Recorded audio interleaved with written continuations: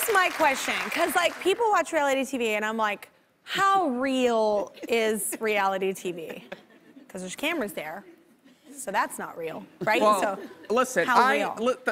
Here's both the good and bad part. So I'm on season 1, so I didn't know any better than to just act myself. I didn't know. I didn't know. Please keep doing that. Don't be weird like the other people. Yeah. I didn't know how much of it would be on TV or whatever. I mean, they said, okay, ignore the cameras, just go about your daily business. So, you know, I went about my daily business. I was on the bidet. I'm getting into my, you know, my man Spanx. Little did I know, wait a minute now. Little did I know that this was gonna end up on TV.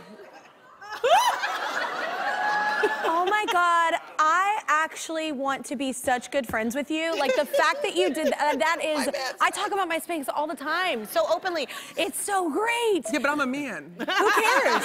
And you know what, here's the thing. I know men that wear Spanx. Well, now I know. Listen, I didn't know that the Spanx community for men was like once you say. That was underground. It